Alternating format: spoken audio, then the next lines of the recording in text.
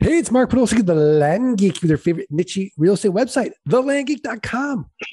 And it's been a while. It's been a month for this week's Roundtable podcast. We have almost all the usual suspects. We've got the dude buddy, the nightcap OG, Scott Bossman. Scott, how are you? Great, Mark. Good to see you again. It's so good to see you. We've got the technician, Erik Peterson. Erik, how are things back in Tennessee? I know you're spending some time at the lake house. We did. July has been a nice kind of relaxing time to get away and do some other stuff, but it's great to be back on the round table and see everybody's faces. Yeah, fantastic. Teria, putting in the reps, Harris. Teria, how are you? I'm doing well. I missed you guys. Doing well. Yeah, we missed you. And then I love it when you call me Big Papa, Tate Litchfield. Tate, how was your month? Busy. Like Erik, did some relaxing, spent a lot of good family time with the kiddos. And so I'm happy to be getting back into the swing of things. I think I'm still at an age, and my family is, where we do better with a routine, right? A routine is okay right now. And so my wife and I are ready to get back in the swing of a habit. So I'm happy to be on the call today because this is the start of the routine starting back up again. I'll tell you what, it's not just kids, it's adults too. I miss my routines. Yeah. I get out of sorts, I get a little cranky. Get out of my routine. Yeah, and a cranky Mark might be worse than a hangry Mark. It could be. But right. You know who's never hangry because he starts his day off with a donut? That might be the routine. The wisdom of the brain, the professor, your flight school Sherpa, Scott Todd from scotttodd.net, landmoto.com, investorninjas.com. Scott Todd, how are you doing? I'm good. Why wouldn't you start off your day with a donut? I'll tell you why. Because in a few weeks, I'm going to have to face Teria Harris. And that's why. Because I'm going to have to face her too. And I can look her straight in the eye and go, look, I'm not I'm doing it. So if I can do it, you can do it, Mark. What's the problem? No. There's no way. The breakfast of champions. Yeah. I'm not going to see someone that's drinks bone broth for her health. Both of you look great. Mark, here's what I'm worried about though. This is honestly this is what I wake up in the morning and I can already see this happening in a couple of weeks because we're going to be at boot camp and we're going to meet for breakfast and I know I'm going to get razzed because you're going to be like, what? No donut? And, if we're eating in a restaurant and they have egg white omelet or something, I might get that. And then you'll be like, what? No donut? Or you're going to bring the donut? It's not always about that same thing, even though I do like it. Okay. But if you guys are eating a breakfast, I'm not just going to eat the one donut and be like, okay, I'm done. I'll see you in the room. I might actually sit down and eat too. So no razzing. I don't want to hear about it. All right. I mean, I think, Bossman, you're intermittent fasting, aren't you? A few days a week. No, I don't do it every day. I'd say 4 days a week. Yeah, I've been doing it for 5 days. But because it's boot camp, I'm definitely having breakfast. I've been protein loading a little more in the last couple months. So, yeah, I mean, we could talk about diet and nutrition this entire roundtable episode, but I think we should focus on building wealth, building passive income for our dear listeners. So, Scott Todd, you have an interesting topic. Let's discuss it. Yeah, it was. Someone was asking me. Someone was telling me, "Hey, why not just do bigger deals? Okay, maybe the margin's not there. Why not go and buy a property for $70,000 that you could sell for $90,000. Why not just go do that, make $20,000 and be done with it? Almost like house flipping, but land flipping, as opposed to our typical deal is a much lower deal, right? Like my average transaction, I tend to deploy about $2,500 and sell for, $9,000 or $10,000. Remember, on terms versus a cash deal. So I'm just thinking, like, why not? Why not go do this? What do you guys think? It's a really good question. And I wonder who would have the answer to that. Why not Dude Buddy, the Nightcap OG, Scott Bossman? Why don't we start with him? All right, sure. So, I'm of a belief that there's great velocity in these smaller deals. I mean, they do not take long to sell. I think I'd rather, if I was going to outlay 50 grand in cash, I'd probably rather buy at this point in time 10 properties for that total amount and turn around and sell them very quickly and then move on to the next deal. And I'm also, since I've gotten in this, I've been in the mindset of passive income. I want a performing note on these deals. So I want a note. I want to buy a property where I get my money out in the first year. And after that, it's pure profit. I want to be able to control that property for the life of the loan. In case there is a default, I take it back and I resell it. There's great power in all those things. I have done an occasional bigger deal. In my experience, they take longer to sell. You're outlaying a lot of cash for a longer period of time. I bought a property for, $25,000 one time. It took 2 years to sell. Maybe I wasn't marketing it as well. Maybe I should have listed it with the realtor or that type of thing. I don't know. But what if I'd taken that $25,000 and bought five properties that move more quickly? So it was a good deal. It ended up being a great deal in the end. But that's kind of my philosophy with it. And I don't want to outlay all my cash on those deals. Now, if the margins are different, if I can buy a property for $30,000 or $40,000 and triple my money on that deal, I'm not going to let that one go, but I may try to find some funding for that deal so it doesn't eat into my business too much. Okay, good. Some really, really solid points. Mm-hmm. Let's go to the technician, Erik Peterson, who I think I saw him like kind of hiding. He didn't want to go second. I'm happy to go second. I think there's a few things that come to mind. I mean, first question is, how much capital do you have? If you have 100,000 or 70,000, like, you're going to do this one deal and then you're going to wait and you're going to wait and you're going to wait until that finally sells. And now you made your 20K or whatever that margin is. But, it's really going to slow down your growth of that capital because it's all tied up in one spot. Okay. And I really do believe that, generally speaking, the more expensive properties take substantially longer to sell. Okay. Our typical terms deals that we talk about all the time, we're trying to turn those in a month, 2 months, maybe 3 months max. But those bigger deals, I think you're looking at 12 months, 24 months, easy on a lot of those deals. That may not always be the case, but I think that's often the case.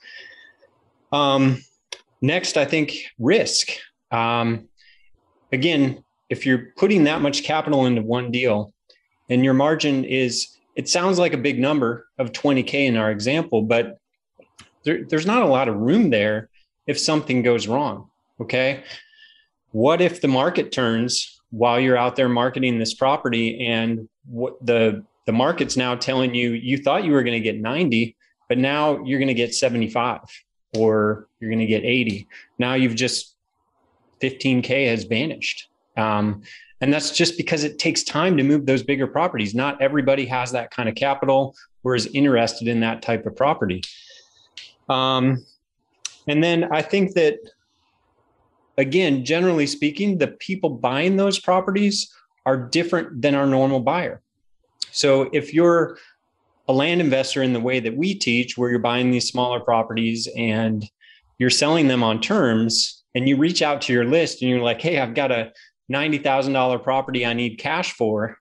most of the people on your list probably aren't the right buyer for that property. So we're kind of starting from ground zero, and we've got to build that buyer's list of the type of people that want that type of property.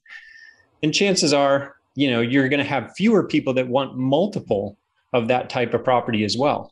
But when we're selling this smaller dollar stuff, there's lots of people that want more than one of those. You brought up a lot of great points. At some point, we should unpack all of that. But I really think we should move on to Teria putting in her reps, Harris.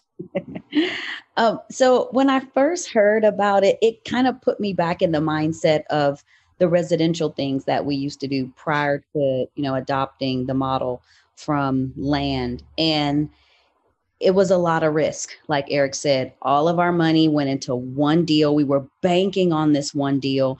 And if anything went wrong, so did our money. We like the model of passive income. And when it comes to those larger deals, a couple things because we were invited to participate in a few larger deals, but we chose not to because it would have taken most of our capital. And for us, putting all of our money into one deal just felt a little scary. So it's different if you have an exhaustive if you don't have an exhaustive amount of capital, then you can deploy your money in the manner that you want. For us, it was a little too risky. Like Erik said, we don't have buyers available. For the markets we're in now, we know when we purchase property, we have several people on deck who would like that property. We thought it would be scary now to, where are we going to post this land? Where are we going to find buyers for it? So we chose not to participate in that, mostly because it didn't fit our business model. I love it. I love it. Tate, I love it when you call me Big Papa. What are your thoughts on this? I'll be the first to admit I've done some big deals, and they were good. Would I do them again? That's the real question. And in some cases, the answer is yes. And a lot of cases, the answer is no. And the answer is no for all of the reasons discussed by the other, experts on the roundtable here today. The risk is high. The reward seems good, but after you go through everything, you wonder if the juice was really worth that squeeze. There's something to be said about playing in the 2,500 ballpark, right? Like if something goes wrong on a $2,500 deal and I buy something I 100% shouldn't have purchased, I don't have to quit the business. I can simply chalk it up to a learning mistake, educate my team on it, and we carry on. If I make that same mistake on a $70,000 acquisition, yeah, there's big repercussions on that one. That's a hole that I got to dig myself out of. So I think it has to do with your experience. For me, I've always been instructed that it's better to have multiple, irons in the fire, right? I want to have lots of people making monthly payments towards me. I think that's the safest way to build a passive income, is to have a portfolio of notes, right? At the end of the day, for me, though, it comes down to one thing. I know what my buyers want. I know what they can afford, and those properties are not them. Does it mean that there's people out there that, can't afford that? No, there are absolutely people out there who have $90,000 looking to maybe deploy. I don't know them. My objective is to move lots of land very, very quickly. The buyers that I have, I know what they want. I know what they can afford. And that's what we continue to bring to the market for them. So I think, Scott brings it up. It's a tempting option, right? And you can look at it and think, wow, I really am intrigued by this. And I want to do deals like this, but never turn your back on what pays the bills. And at the end of the day, my bills are paid by $200 a month properties. That's what pays my bills. And that's what I'm going to stay true to. Yeah. I mean, there's a lot to unpack there. And eventually we will unpack all of this. Maybe we won't. Maybe Who knows? We won't. But I think Scott Todd, I have no idea what he's going to say, but I have a feeling he's going to take out a calculator at some point and do some math. I don't know. He can't resist it. Like that was like a layup. He loves the calculator, man. That guy goes to sleep with it. For those of you listening and you don't love math, say, I love numbers and numbers love me. This is like a whole Tony Robbins thing. Get in the mindset of math. Okay. Scott, Todd, what are your thoughts? All right. So it's a very valid question, and it's one that I've thought about. And, you guys bring up a lot of great points. Time, the potential loss on it, market shifting. Right now, it seems easy to sell land. I mean, it seems super easy. List it with a realtor and someone will come and buy it, or list it and someone will come and buy it. And the market isn't always like that. I mean, sometimes the market grinds out. And you guys did set it up for me. The reality is I think about yield. Okay. So I think about yield, and I'm not so much a big fan of the cash deal. And maybe that's just of where I am, but I've always wanted the monthly income, because I didn't want to start off the month having to worry about, okay, how am I going to get my bills paid this month if I have to go make these sales? That's a lot of stress for me. So what I'd rather do is I'd rather have these little note payments coming in, and I just keep picking up these little note payments, and you just keep growing that note portfolio. And that's what keeps your bills paid, keeps my bills paid. The other way I look at this is I look at it that when in fact I do a terms deal and I've got somebody that's paying some bills to me, everything I buy on sale. And that confuses a lot of people when I say it, but just roll with me on this one. Let's say that I wanted to go and buy a car. Let's say I want to go buy, a car that's going to cost me $750 a month. That's a pretty nice car, $750 a month. And you might go, okay, well, that's fantastic. It is fantastic. But what if I had 7 people or 8 people that paid me $100 a month for that particular month? That's my car payment now made. And remember, to generate that sale, it didn't cost me $100 to generate the $100 sale. It may have cost me $30 to generate a $100 sale. So if I pay $30 for something, 30 cents on the dollar, I pay $30 to generate 100, and I need to now go buy a car for that. It's like I'm actually paying the car is like costing me a third, right? Because I'm buying land. I'm converting that land into a note, and that note is now paying for my car. So everything I buy in the world is on sale, because I'm not buying it unless the note payment, or I can build a note payment that will then offset it. So that's the way I think. I think about everything now in the world is on sale.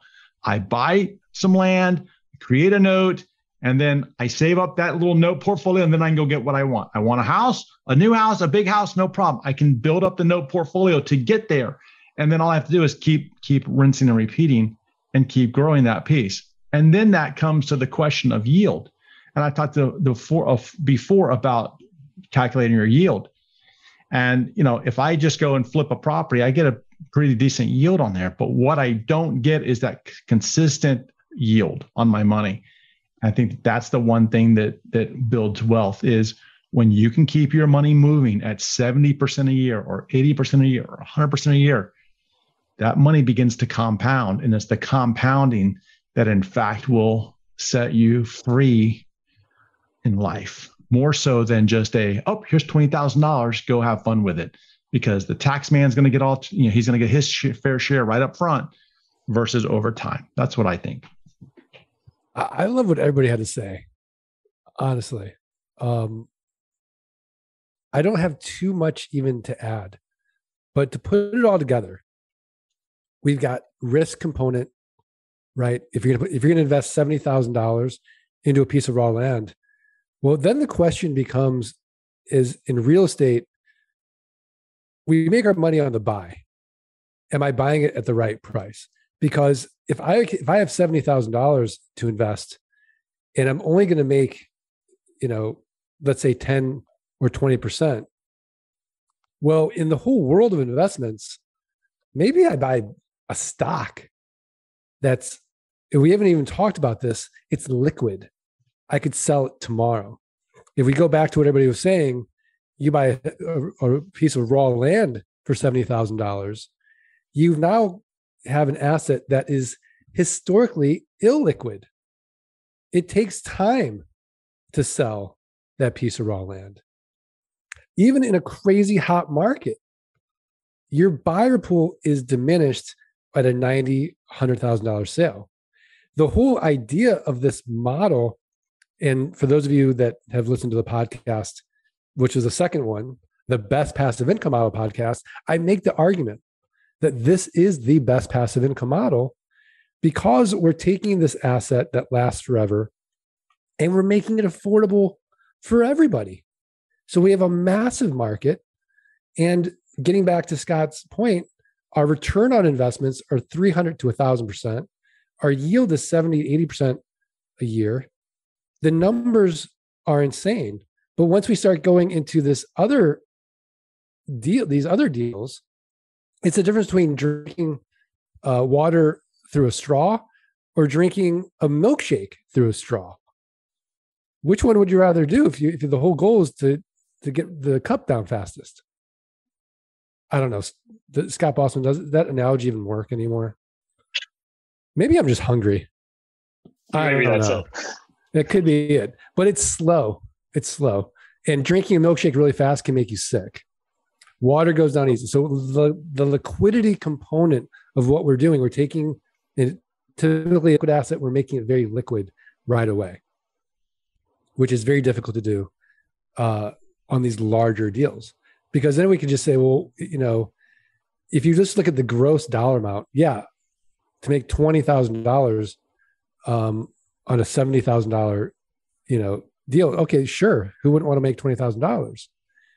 Why don't we just extrapolate that out? Why not invest $700,000 and sell it for $1 million? Now we're at $300,000, right?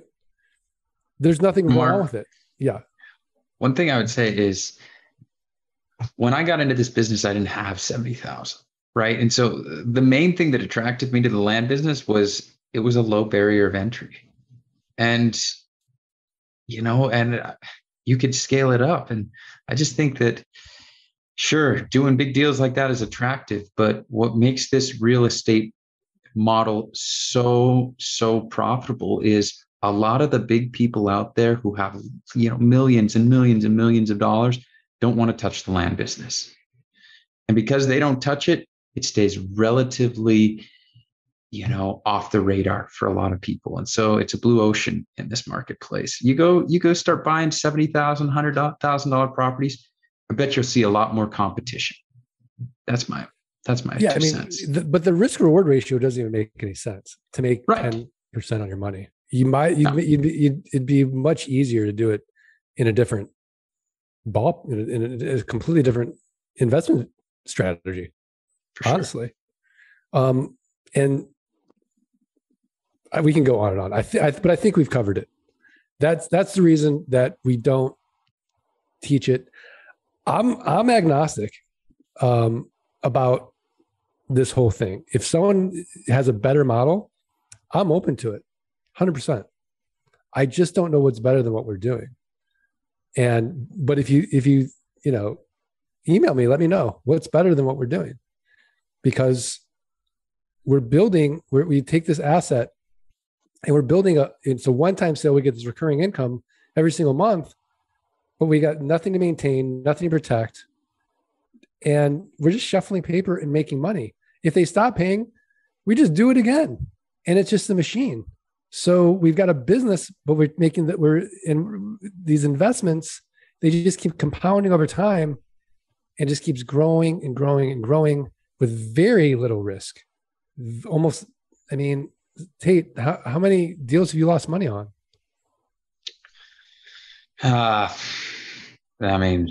Honestly, I don't think any, but I don't want to say zero because I don't know, but I can't remember one. Teria, how many deals have you lost money on? We have not lost money on a deal. You haven't lost any money. Erik? I can't think of one. Not one. Scott Bossman? Nope. Okay, so let's go back to our scenario. We've invested $70,000 Now we've got it. Let's say it takes a year. We hire a realtor. It takes a year to sell that property for $90,000. Life can get in the way. What happens if there's a big life event that happens and now you have to sell? That's the other piece of this as well. I'd rather, have these singles all day long.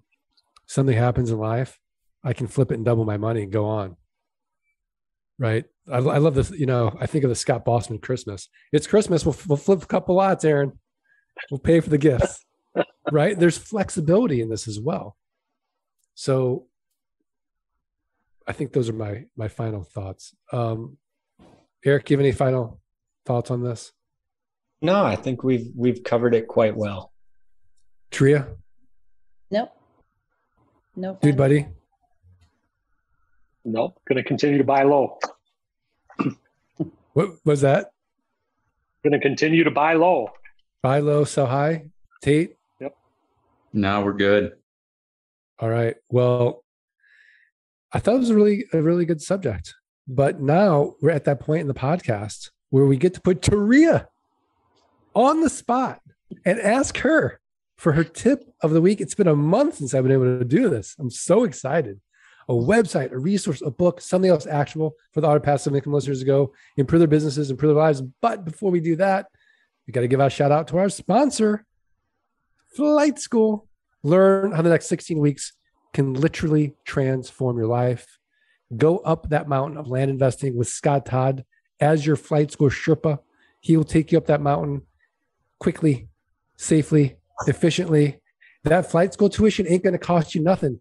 Guaranteed you're going to make that money 180 days or less, cash or terms deals. Just show us your work. What's the next thing you need to do to start building that passive income to the point where your passive income exceeds your fixed expenses? You're out of what I call solo economic dependency.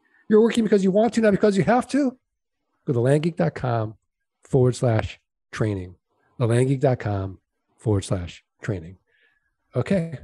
Teria Harris, what is your tip of the week? My tip of the week, it started off, we were looking for different pictures to refresh on our website. So our website has pictures of our land, but it also has scenic pictures for the areas that we like to sell in. And so I found this website, but then I also found several pictures of land on it as well. It's called unsplash.com. Unsplash.com. And they're free. You can download them. They do ask if you use them that you maybe give a shout out on social media to the photographer who took them. But for the most part, it's just Unsplash, and it's a bunch of pictures that you can download. Wow, the internet source of freely usable images. That's fantastic. It's pretty cool. That's really cool. So I will tell you that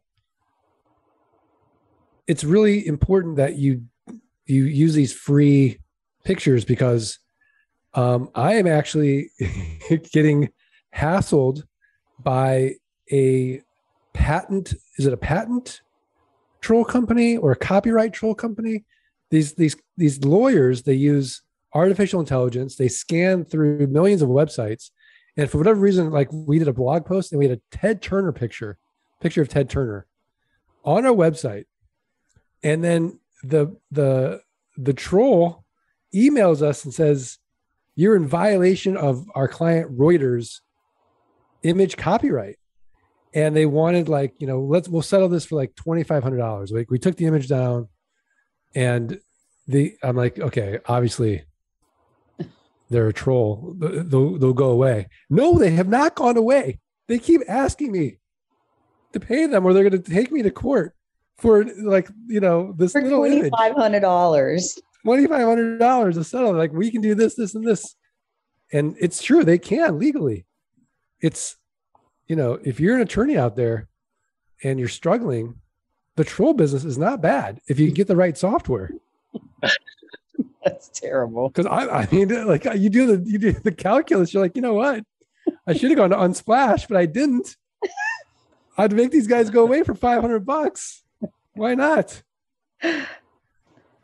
It's a terrible, great business at the same time. anyways, if you, I can find you some pictures of Ted Turner on Unsplash. yeah, Not going to exist. No, there aren't any. right.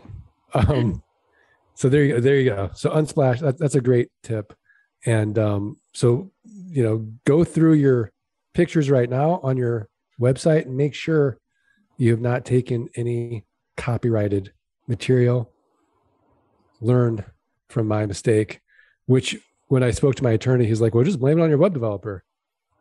But have them go after that. So now I have to make a choice. Do I throw someone else under the bus? Throw your web developer under the bus. Yeah. So James, if you're listening, I am not going to throw you under the bus. I promise. But if you want me to, because you're in the Philippines and you don't think they're going to be able to get you, take one for the team. Take one for the team. Let me know. No worries. Okay. Well, that's a great tip of the week. I want to just thank the listeners and remind them that the only way that we're going to be able to get Teria to continue doing tips of the week, besides bribing her with bone broth, is if you do us 3 favors. You got to follow, subscribe, or rate, review the podcast. We're going to do a new giveaway on the review. Send us a screenshot of that review. support@thelandgeek.com. I'm going to send you a signed copy of Dirt Rich, which one day could be worth a lot of money.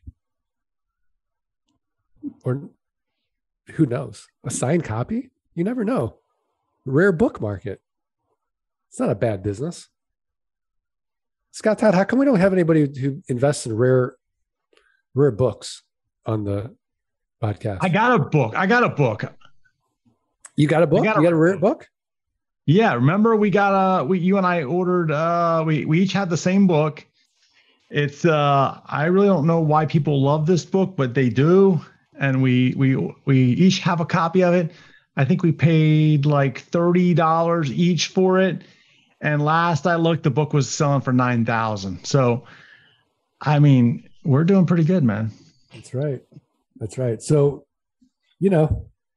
review the podcast, and that Dirt Rich book might be worth $9,000 one day. I have a note in the front of the book, like on the cover. I told my kids, do not throw this book away. Do not donate this book. Sell this book.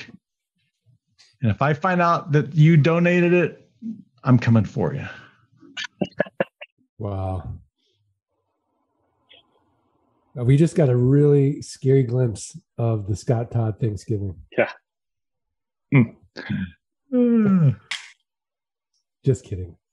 I'm sure it's all just turkey, mashed potatoes, and here's what we do with our assets, kids that are in trust. That's right. No problem. All right. Well, thanks everybody. And let's just do this. It's our first time doing this in a month. 1, 2, 3. Let freedom ring. Boy, I bet you Zano misses this. Hopefully he'll be back next week. I don't know. Anyways, did anybody watch anything good over July? No? No. Been watching White Lotus. Yeah, been watching that. It's pretty good. It's pretty good. That's pretty interesting so far. Yeah, it's on HBO Max. That's pretty good. Outer Banks on Netflix is pretty good. Okay. That's such a teenager show, Scott Todd. Listen, you want to talk? I don't know if I can say this on the podcast or not. You should see the show that we like, because look, Dog Days of Summer, there's not much to watch, right? So we're on HBO Max. I better not say it. I better not. I have to tell you guys privately what we're watching, but it's not bad, but it's like, it's not X-rated per se. I don't really like the title of it, but I'm really shocked that I'm watching this show. And I'm telling my wife, like, I'm shocked I'm watching this thing, but I bet I know what show it is. Yeah, is Island. You with me? Yeah. Yeah, I'm with you. Yeah. No, that's not it, Tate. It's Island. It has Island in it. Yeah. Let's just call it Boy Island. Let's just call it Boy Island, okay? There you go. Yeah. Letter Boy Island. We'll just stop there. Oh, I think I got it. I think I pushed it far enough. Yeah. Wow, I have not heard of this show. Listen, I mean, I'm like, well, let's just watch this. And it's an eye opener. I'll tell you what. Wow. That's funny. Any good books over the summer? Any good books? How do you need a book when you have this trash TV to watch? That's true. That's true. I'll tell you what I've been reading again and really loving. You know, we don't talk enough about it is the Cash Flow Quadrant. Robert Kiyosaki. Yeah, it's an awesome book. That's a great book. I don't know if I like that more than Rich Dad Poor Dad. So good, and it applies so much to what we teach, what we talk about, for sure. But I read a good book. It's not a business book or anything else like that. It's called In the Heart of the Sea. It's about the real life story of Moby Dick. It's terrifying, absolutely terrifying. Could not put it down. It's like a true story about the survivors and the ordeal that they went through, and it makes the original story of Moby Dick just sound like a cakewalk. This was truly horrific what these sailors endured. Scary stuff. Very cool. You like those kinds of books, of against all odds books? Yeah, I do. It's it's a book of survival. It's a book of against the odds and zero chance of survival. And it's like, yeah, they had to eat 80% of their crew members, but a handful of them survived. That's all right. Just pretty amazing what the human mind can do when it's pushed to that point. So scary stuff. I'm not hanging out with Tate, that's for sure. Yeah, no. That's exactly Listen, what I was thinking at boot camp. I've got it all prepared. I've thought through this, and don't ask me if I could eat you, Scott. Don't ask. If I find myself stuck on an on an island. Oh no. I can't just on an island. Bleep that out. On an island with Tate, I am not getting near him if it's just like him and I don't know what to say. Oh boy. I mean, a hangry Mark Podolsky, you never know either. Maybe. When it comes to cannibalism, I at that point I'm just like, you know what? I'd just rather die. Yes. You know who I would take my chances with though?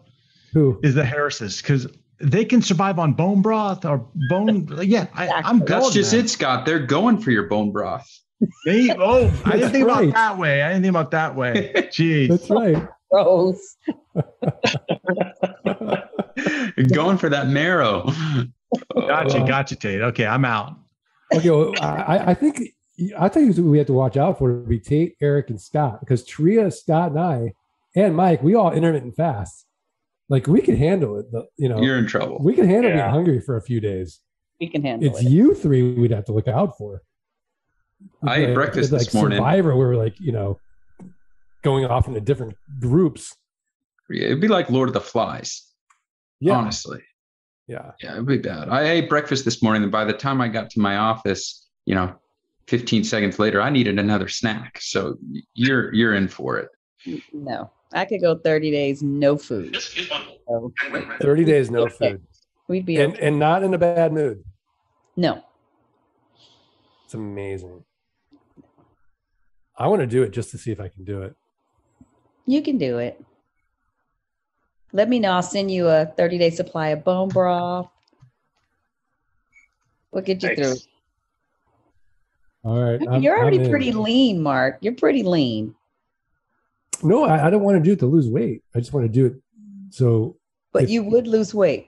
There's no way around that. Yeah, you'd lose a lot. I don't want to lose. I don't want to lose any more weight.